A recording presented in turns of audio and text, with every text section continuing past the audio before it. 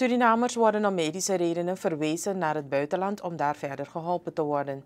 Zo ook de 1,5 jaar oude Lucien Banket, die in november naar Colombia moest voor het behandelen van neuroblastoma, een vorm van maagkanker. De ouders van Lucas zijn met hem meegereisd. Het verhaal van kleine Lucas is ook door de Colombiaanse pers in een reportage verslagen. Onze nieuwsdienst heeft een telefonisch gesprek gehad met de vader, Lucien Banket, die vertelt hoe zij het nieuws dat hun zoontje kanker heeft hebben verwerkt. De Colombiaanse arts die Lucas behandelt, zegt dat het gaat om een type maagkanker die remmend kan werken op zijn groei. Mijn zoon Lucien Banket die is 17 maanden oud. Toen hij 15 maanden was, hebben wij ontdekt dat hij een knobbel heeft in zijn onderbuik. We hebben hem toen gebracht naar zijn huisarts. Hij heeft hem toen verwezen naar een kinderdokter.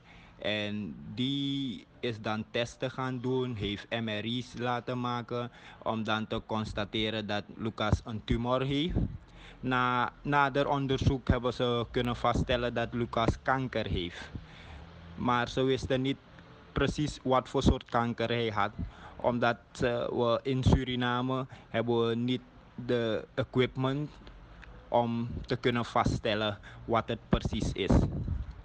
Dus hij werd dan verwezen naar het SZF, die dan goedkeuring heeft gegeven voor behandeling in Colombia. Banket zegt verder dat Lucas goed is opgevangen en dat hij na verschillende testen te hebben ondergaan kon worden geopereerd. Vader Lucien vertelt hoe het nu gaat met Lucas en hoe lang zij nog in Colombia verblijven. Lucas die is al 3 cyclussen chemo is hij al ondergaan en het wachten is nu op de 4e cyclus. Intussen is komen vast te stellen dat Lucas zijn tumor met 50% is ingekrompen. Dus nu is het wachten op de 4e cyclus en dan wordt besloten als er nog een operatie komt of als de tumor dan al is uitgestorven. Uitgestippeld dat we een jaar hier zo blijven, maar als alles goed gaat en die tumor eerder verwijderd kan worden, dan kunnen we eerder van hier gaan.